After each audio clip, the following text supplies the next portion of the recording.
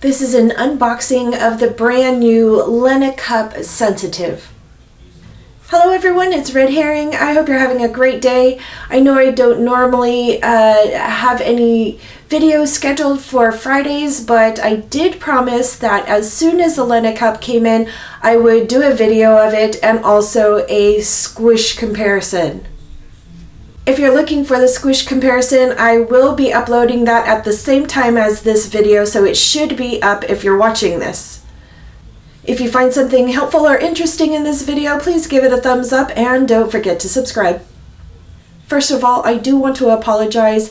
My son and my husband are home right now. My daughter just left to work, but anywhere that I go in the house is going to have some kind of noise, and I hope that my camera is not picking up all of that noise, but if you can hear it, I am sorry. Let's get on to unboxing this cup. I did notice that this got shipped out of New York, and on the packages on the inside, or the boxes on the inside, it does say that it is made in California.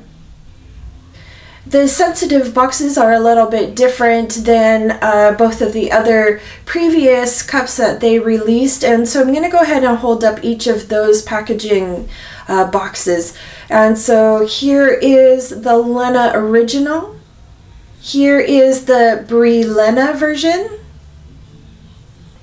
And here is the sensitive version.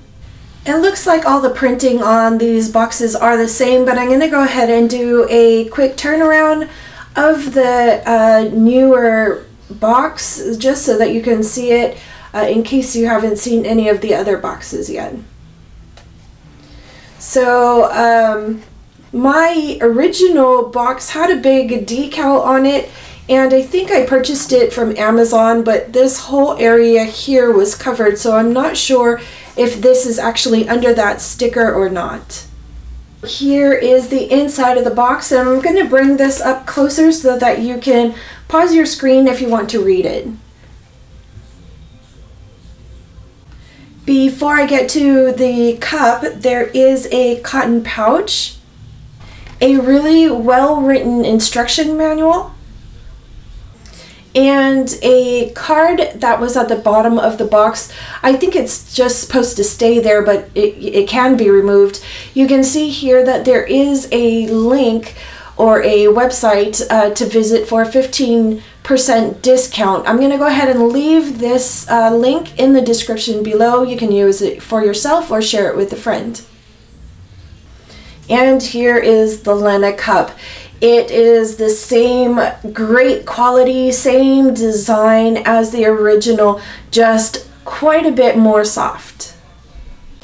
When I actually grabbed for the Lena Cup Sensitive, I was very surprised at how soft it was. I wasn't expecting it to be this soft, and it probably really isn't very, very soft, but it's a big difference than their original Lena Cup. It does feel probably about 20 shore rating softer than the original. And I mean, I'm not an expert and I don't know exactly what the shore ratings are for the Lena Cup, but in my personal opinion, having some of these different shore ratings on hand, I would say this one was probably about a 30 or 40. The softness of the Lena Cup Sensitive is probably closest to the Juju Cup or the Flare Cup. The way that they feel when I have both of them in each hand is very, very similar. If I closed my eyes and you mixed them up, I probably wouldn't know which one was which.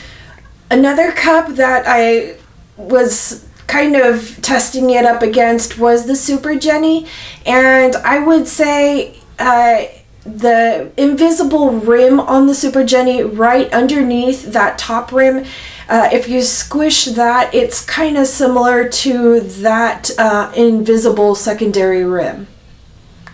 Here are the two different sizes, small and large, and they're exactly the same size as the Lena Originals and the Lenas. That's all I have for the unboxing and introduction of the Lena Cup Sensitives.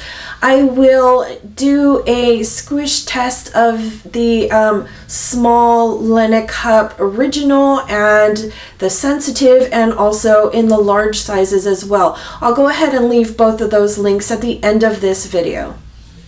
If I missed something or if you had additional questions, go ahead and leave them in the description below.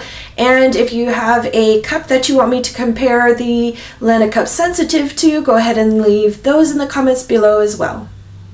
Until I see you next time, take care.